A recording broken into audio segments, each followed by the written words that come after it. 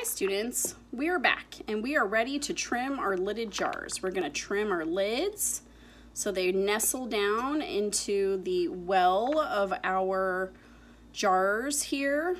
They rest on the flange. I have the jar I threw earlier. It's leather hard, it's ready to be trimmed, and I have the lid. Uh-oh, doesn't look like the lid fits inside the jar. What do? I have to trim it. In order to trim it, I have to stabilize this in some way. And the way that we do this in ceramics is we use something called a chuck. This is a leather hard ring that I threw earlier, and we use this to support our lids to make it possible for us to trim the outside of our lids so they fit into our jars. To throw a chuck, you are going to take a piece of clay, center it up, and throw a chuck and let it get leather hard. It's important that you try and keep these chucks in the leather hard state the entire time you are making lidded jars. These will serve you through the whole process of making lids throughout this term. So I'm going to center this ball of clay. I have about a pound of clay here, and I'm going to open this up straight down to the wheel head. So there's no bottom. I pull this open, I compress the edge, and now I'm going to raise it up about 3 inches tall. So I have lots of room for any kind of knobs that I want to make. You want to make these lidded jar or these chucks to be somewhat narrow so they'll support the lid and not have the lid drop in when you set them on top. Now, to clean this up, I just trim the bottom, I trim the interior, and then I'll set this outside to dry. I'm going to remove it. And now I'm going to grab the chuck that I made earlier and put it on the wheel head so I can trim the lids that I made. So I'm going to center up the chuck pretty close to center.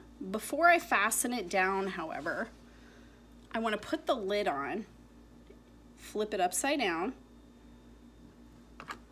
and then I need to get the lid centered on the chuck, and then I'll secure everything. So in order to do this, I'm going to take my needle tool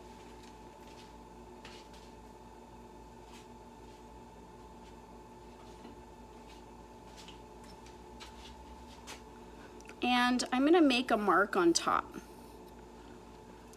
This is going to tell me right here which side is sticking out too far and which side is pushed in towards the middle.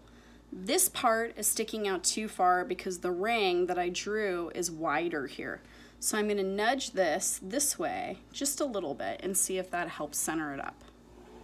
Remember, when you center your clay at any time to trim, you want to make sure that it's leather hard and that when you move it, you only move it a fraction of an inch at a time. This is very centered. So when I draw a ring, I see that the ring is an even thickness all the way around, showing me that it's centered. Okay, I'm going to lug down my chuck. And you can't really lug down the side of your lid very well onto the chuck because there won't be any clearance for your trimming tool. So what I do is I just use a tiny bit of water to help stick it down. And because they're both leather hard, they'll sort of fuse together just a little bit so that way it'll hold down. Now, when I'm trimming my lid, because I measured so well, I don't have that much trimming to do. So I just trim the smallest amount at first, and I'm gonna clean all this up off the top here. All the residue left from the surface of my bat. I'm gonna stop my wheel, and then I'm gonna take my lidded jar and set it down on top and see if the lid slips inside. And it's not slipping in. It still needs to be trimmed just a little bit further. So I'm gonna turn this on a little higher. I'm gonna trim just a little further. Bits and pieces. And then I'm gonna say yes. So now this has dropped over the lid, okay, the jar has, and it tells me that the lid now is fitting the jar.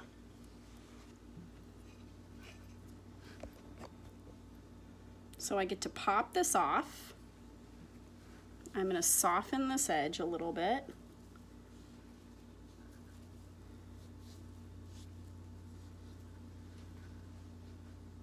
And I'm gonna see how it fits.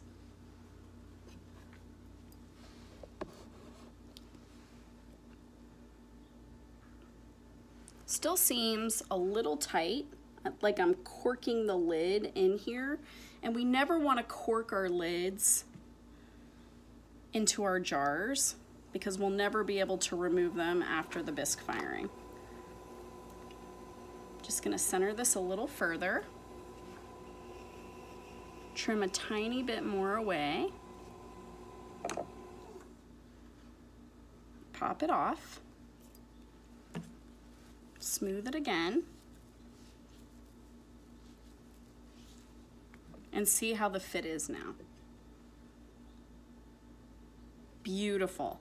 Now this rests right inside my lidded jar. Okay, so it's resting perfectly right on the flange. It's a nice tight fit without corking. So now I can trim the bottom of my jar. So I'll center this up. I like to leave a little water on my wheel. Let me raise up the camera. And for the sake of expediency, I'm gonna tap on center.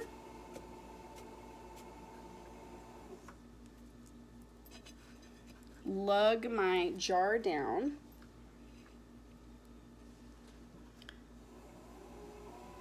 Get my wheel going.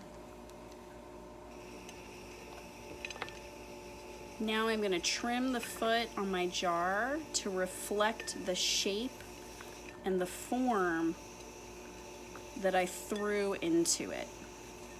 You'll notice that I always trim the lid first and the jar second.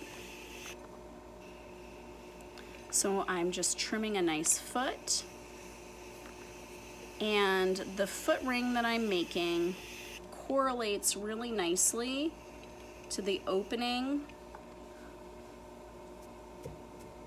of the jar and where the floor meets the wall on the inside of the jar.